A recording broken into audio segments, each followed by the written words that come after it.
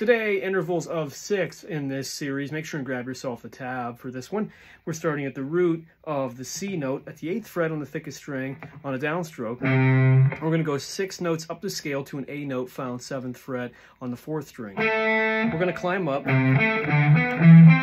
next frets will be 10 on the thickest string, middle, and 9 on the 4th string, index.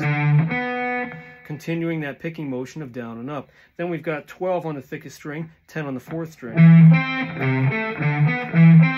And on the next 2 string sets, it's going to be the same physical pattern. How cool. That'll give us...